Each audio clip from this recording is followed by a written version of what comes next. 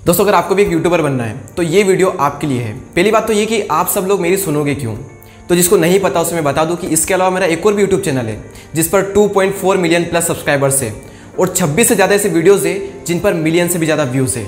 और मुझे सिर्फ अपने ही चैनल का पता नहीं है, मेरे कई सारे ऐसे फ्रेंड्स हैं जिनके मिलियंस ऑफ सब्सक्राइबर्स है, जिसमें शामिल है लाइव हिंदी, गीगल, सीकन, मन की आवाज़, will power star, निकोलॉजी, रीवायर्स, Gaurav Katare extra और भी कई सारे चैनल्स हैं। तो इन सब का निचोड़ आज मैं आपको देने वाला हूँ। और ये सिर्फ एक वीडियो नहीं है, अलग अलग वीडियोज़ में मैं अलग अलग चीज़ों के बारे में बताऊँगा आपको कि कैसे आप यूट्यूब पर ग्रो कर सकते हो। और पहली बात तो ये कि आपको किसी भी तरह का कोई भी कोर्स खरीदने की ज़रूरत नहीं है, क्योंकि मैंने कुछ कोर्सेज़ के अंदर जाकर देखा तो कुछ काम की बातें नहीं हो रही है। वहाँ पर वही बातें हो रही है जो यूट्यूब पर ऑलरेडी वो बता चुके हैं। तो मैं आपको रिकमेंड करूंगा कि आप किसी भी कोर्स में इन्वेस्ट ना करें। वो सारी चीज़ें जो कोर्स वाले उनके कोर्स में बताते हैं वो सारी चीज़ें मैं आपको फ्री में यहाँ यूट्यूब पर बताने वाला हूँ। जब यूट्यूब पर आने की बात होती है तो सबसे पहला क्वेश्चन ये है कि यूट्यूब पर आना क्यों है। अगर आप किसी को देख कर आ रहे हो तो दुनिया में और भी कई सारे काम है, आप वो करिए, आपको यूट्यूब पर आने की ज़रूरत नहीं है। क्योंकि मैं किसी को देख कर नहीं आया था यूट्यूब पर, इवन मेरी सिटी में कोई यूट्यूबर था ही नहीं, तो मैं किसको देख कर आऊँ। और बात रही यूट्यूब की तो 3 से 4 क्रिएटर थे जिसको मैं जानता था यूट्यूब पर। और बात रही पैसों की तो मैं तो ये मान चुका था कि 18 से कम एज वाले पैसे कभी कमा ही नहीं सकते यूट्यूब से, क्योंकि उस वक्त मुझे यही लगा था, यूट्यूब की पॉलिसी उस वक्त यही थी कि 18 से कम एज वाले एडसेंस क्रिएट नहीं कर सकते और यूट्यूब से कोई भी रेवेन्यू जनरेट नहीं कर सकते। तो मैं तो ये मान चुका था कि 18 से मेरी एज कम है तो मैं कोई पैसा नहीं कमा सकता। तो ना तो मैं पैसों के लिए आया और ना ही मैं किसी को देख करके आया, मेरे अंदर से आ रहा था वीडियोज़ क्रिएट करने का, इसलिए मैं यूट्यूब पर आया। तो अगर आप भी अपने टैलेंट को शो करना चाहते हो, कोई स्किल ऐसी आप में है जो लोगों को दिखाना चाहते हो, लोगों को सिखाना चाहते हो, लोगों की लाइफ में आप वैल्यू ऐड करना चाहते हो, तो यूट्यूब आपके लिए बेस्ट ऑप्शन है। अब यूट्यूब पर तो आ गए, लेकिन अब यहाँ पर कई सारे क्वेश्चन हमारे माइंड में आते हैं कि किस कैटेगरी पर हम चैनल बनाएं। चैनल तो बना लिया, लेकिन नए चैनल पर व्यूज़ कैसे लाएं, स्टार्टिंग के 1000 सब्सक्राइबर कैसे कंप्लीट करें, 4000 घंटे का वॉच टाइम कैसे कंप्लीट करें, कंटेंट रिसर्च कैसे करें, अच्छी स्क्रिप्ट कैसे लिखें, फ्री म्यूजिक कहाँ से लाएं, फ्री स्टॉक फुटेज कहाँ से लाएं। तो इन सब टॉपिक पर हम अलग अलग वीडियोज़ में बात करेंगे, लेकिन आज के इस वीडियो में बात करेंगे कि कैसे अपने यूट्यूब चैनल को सक्सेसफुली ग्रो किया जाए। तो इसके लिए नंबर 1 टिप है, बी कंसिस्टेंस। इसलिए नहीं कि यूट्यूब का एल्गोरिथम ये कहता है कि आप कंसिस्टेंस वीडियो अपलोड करो तो आपका यूट्यूब चैनल ग्रो होगा। नहीं, कंसिस्टेंस रहने से आपकी क्वालिटी बढ़ती है। आप ये सीखते हो कि यूट्यूब काम कैसे करता है, आप ये सीखते हो कि अच्छे थंबनेल कैसे बनाए जाते हैं, आपकी वीडियोस की क्वालिटी बेटर होती है डे बाय डे अगर आप कंसिस्टेंस यूट्यूब पर काम करते हो तो। और मैं यहाँ पर इतना जोर क्यों दे रहा हूँ कंसिस्टेंस रहने पर। मेरा एक फ्रेंड है जिसने 2017 में एक यूट्यूब चैनल क्रिएट किया। उसने क्या करा, 15 से 20 वीडियो उसने अपलोड किया अपने यूट्यूब चैनल पर। अच्छी खासी मेहनत कर रहा था उस टाइम पर वो, और अच्छी वीडियोस भी बनाए उसने। लेकिन उसके साथ वही हुआ जो सबके साथ होता है स्टार्टिंग में, कि उसके चैनल पर भी व्यूज़ नहीं आए। अब उसने भी वही किया जो सब लोग करते हैं, उसने भी छोड़ दिया। 1 साल तक उसने अपने चैनल को हाथ तक नहीं लगाया भाई साहब। अब इसी बीच में उसका एक वीडियो वायरल चला गया, उसके एक वीडियो पर 7 लाख से भी ज़्यादा व्यूज़ आ गए और उसकी वजह से उसके चैनल पर टोटल सब्सक्राइबर्स हुए 17,000। और उसकी वजह से उसके पिछले बाकी जो वीडियोस थे 15-20 उन सभी पर व्यूज़ आने लगे। और जब उसने ये सब देखा तो उसने फिर से कोशिश की वीडियो बनाने की, लेकिन फिर से वो फ्लो नहीं बना पाया जो वो स्टार्टिंग में बना पाया था। और उसके बाद उसे सब कुछ स्टार्टिंग से ही स्टार्ट करना पड़ा। तो ना तो उसका वो फ्लो बन पाया और ना ही वो क्वालिटी ला पाया पिछली वाली जो पहले लाता था। तो इस कारण से उसका चैनल आज भी 17,000 सब्सक्राइबर्स पर ही है। उसने चैनल क्रिएट किया था 2017 में, मैंने यूट्यूब चैनल क्रिएट किया था 2019 में। उसके चैनल पर आज भी 17,000 सब्सक्राइबर्स है, मेरे चैनल पर आज 2.4 मिलियन सब्सक्राइबर्स है। यानी कि उसने मेरे से 2 साल पहले यूट्यूब चैनल क्रिएट किया था। तो अगर वो कंसिस्टेंस रहता तो मैं गारंटी के साथ कह सकता हूँ कि आज उसका चैनल मुझसे भी कई गुना बड़ा होता। तो अगर आप यूट्यूब पर आए हो तो कंसिस्टेंस रहें, क्योंकि कंसिस्टेंस रहने से आपकी क्वालिटी बढ़ती है, आपकी वीडियोस की क्वालिटी बढ़ती है, आप नई नई चीज़ें सीखते हो कंसिस्टेंस रहने से। और धीरे धीरे आपको ये समझ में आता है कि यूट्यूब काम कैसे करता है और सारी चीज़ें आप खुद ही सीख जाते हो कि यूट्यूब पर ग्रो किया कैसे जाता है। Tip number 2, make attractive thumbnails. किसी भी वीडियो को वायरल करने में सबसे इंपॉर्टेंट और सबसे पहला हाथ होता है थंबनेल्स का। यूट्यूब आपकी वीडियोस को रिकमेंड करता है। अब ऑडियंस के हाथ में है कि वो आपके थंबनेल्स पर क्लिक करेंगे या नहीं करेंगे, आपके वीडियोस पर पहला व्यूज़ आएगा या नहीं आएगा, ये इस बात पर डिपेंड करता है कि कोई आपके थंबनेल पर क्लिक करेगा या नहीं करेगा। देखो, जब कोई भी इंसान यूट्यूब पर आता है वीडियो देखने के लिए तो उसके सामने ढेर सारे ऑप्शन होते हैं कि वो किस पर क्लिक करेगा, कौन सा वीडियो देखेगा। तो उसको एक रीज़न चाहिए कि वो आपके थंबनेल पर क्लिक क्यों करेगा, आपका वीडियो क्यों देखेगा।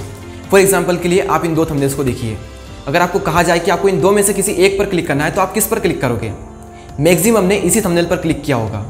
तो अपने थंबनेल्स को कुछ ऐसा बनाएं कि लोगों का ध्यान उस पर आकर्षित हो और लोग देखते ही उस पर तुरंत क्लिक कर दे। अगर ऐसा रहा तो आपके वीडियोस पर व्यूज आने के चांस कई गुना बढ़ जाएंगे। Tip number 3, watch time is the king. आपने थंबनेल कितना ही अच्छा बना लिया, मान लो यूट्यूब ने आपकी वीडियो को 100 लोगों को रिकमेंड करा, उन 100 में से मान लो आपने बहुत अच्छा थंबनेल बनाया, बहुत अच्छा, उन 100 में से 20 लोगों ने उस पर क्लिक किया। आपके वीडियोस पर व्यूज़ कितना है? 20 व्यूज़। अब YouTube ने आपके वीडियो को 100 लोगों को रिकमेंड तो कर दिया, लेकिन इसके बाद वो रिकमेंड करेगा या नहीं करेगा ये इस बात पर डिपेंड करता है कि वो 20 लोग आपके वीडियो को कितना देखते हैं। इसलिए कहा जाता है कि थंबनेल का पहला रोल होता है वीडियो को वायरल करने में, और वॉच टाइम का दूसरा हाथ होता है वीडियो को वायरल करने में। देखो, वॉच टाइम बढ़ाने का सबसे सिंपल सा रूल है कि स्टार्टिंग में आप ये कभी मत बोलो कि सब्सक्राइब करो, लाइक करो, शेयर करो। मैं कई सारे यूट्यूबर्स को देखता हूँ कि स्टार्टिंग में ही बोल देते हैं कि हमारे चैनल को लाइक करो, सब्सक्राइब करो, शेयर करो। भाई क्यों करें? पहले आप वीडियो दिखाओ तो सही कि कैसा बनाया है। अगर आपको बोलना है तो एंड में बोलो ना, आप अच्छा सा वीडियो बनाओ। अगर लोगों को लाइक करना होगा, सब्सक्राइब करना होगा तो वो एंड में जाकर ही करेंगे। अगर उनको वीडियो पसंद आया तो करेंगे ही सही। तो अगर आपको बोलना है तो एंड में बोलिए, स्टार्टिंग में तो भाई साहब कभी मत बोलिए। और एक और चीज़ कि स्टार्टिंग में आप में कोई भी इंटरेस्टेड नहीं है तो हो सके तो अपने बारे में ज़्यादा कुछ ना बताएं। और लास्ट चीज़ की स्टार्टिंग में इंट्रो भी ना लगाएं तो ही अच्छा है, क्योंकि कोई भी इंसान आपके इंट्रो को नहीं देखना चाहता सिवाय आपके। तो हो सके तो ना तो इंट्रो लगाएं स्टार्टिंग में, ना ही अपना लंबा चौड़ा इंट्रोडक्शन दें, और ना ही शुरू में ये बोलें कि लाइक करें, सब्सक्राइब करें, शेयर करें, कमेंट करें। स्टार्टिंग में बोलने की आपको ज़रूरत नहीं है। ये तो थी 3 टिप्स वॉच टाइम बढ़ाने के लिए। और नंबर 4 टिप्स ये है वॉच टाइम बढ़ाने के लिए कि आप वीडियो में फालतू की बातें ना करें, फालतू की बकवास ना करें। अपने वीडियोस में सिर्फ वही बताएं जो लोग देखना चाहते हैं, जिसके कारण लोग आए हुए हैं आपकी वीडियोस पर। लोगों ने कुछ सर्च किया तो उनको वही दिखाओ जिसके लिए लोग आए हैं। आपकी फालतू की बातें सुनने के लिए लोग नहीं आए। अगर आप वीडियो में वो बता रहे हो जिसके लिए लोग आए हैं तो लोग आपके वीडियोस को पूरा देखेंगे, और पूरे चांस है कि यूट्यूब उस वीडियो को आगे भी रिकमेंड करेगा और उस पर और भी ज़्यादा व्यूज़ आएंगे। तो इसीलिए कहते हैं watch time is the king. Tip number 4, जो भी आपके पास में सोर्स है उसका यूज़ करना सीखें। सोर्सेज की बात करें तो स्टार्टिंग में मेरे पास एक फ़ोन था, वो भी मेरा पर्सनल नहीं था, और हॉटस्पॉट ऑन करने वाले मेरे कुछ फ्रेंड्स थे। इसके अलावा मेरे पास कुछ नहीं था। आप मेरा ये 2.5 साल पहले वाला फ़ोटो देखिए। ये वो जगह है जहाँ से मैंने अपना YouTube करियर स्टार्ट किया था। स्टार्टिंग में मैंने कुछ 5-6 फेस कैम वीडियो शूट करे थे, इसलिए मैंने एक सेल्फी ले ली थी याद रखने के लिए कि जब हम भविष्य में ग्रो कर जाएंगे तो ये फोटो लोगों को दिखाएंगे। इसलिए मैंने फोटो ले लिया था, और आज वो दिन आ गया है कि मैं फोटो आपको दिखाऊं। इसलिए ये फोटो मैंने आपके साथ शेयर किया। और इसके बाद मैंने अपने एक फ्रेंड से 100 रुपये उधार लिए, और 20 रुपये मैंने अपने पास से मिलाकर 120 रुपये का एक माइक खरीद लिया। उस माइक से मैं वॉइस रिकॉर्ड करता था, और फिर मैंने वॉइस ओवर के वीडियो बनाना स्टार्ट कर दिए। और ये जो फोटो आपने देखा ये किराए के घर का था। इसके बाद फिर से हम किराए के घर में शिफ्ट हुए, और ये फोटो देखिए, ये वो फोटो है जहाँ पर मैंने अपनी कई सारी वॉइस रिकॉर्ड की है। और उस टेबल पर एक बॉक्स रखा हुआ है, और उस बॉक्स के नीचे सेल्फी स्टिक रखी हुई है। तो सेल्फी स्टिक मैंने इसलिए रखी है ताकि मैं वहाँ पर अपना मोबाइल को फिट कर सकूँ, और वहीं पर मैं अपना माइक भी फिट कर सकूँ, और आराम से वॉइस को रिकॉर्ड करूँ। और स्टार्टिंग में जो सबसे बड़ा इशू था वो पता है क्या था? मेरा जो फ़ोन था उसकी बैटरी इतनी ख़राब थी कि अगर उसे हम 4 से 5 घंटे चार्ज करें तब जाके वो 1 घंटे का बैकअप देता था। तो इसीलिए मैं अपने भैया के पास जाता, उनका जियो का फ़ोन लेता। आपने देखा होगा 1500 रुपये का जियो का फ़ोन आता है छोटा, उसमें जाकर मैं कंटेंट रिसर्च करता था। इसी बीच और भी कई सारी प्रॉब्लम्स आई थी।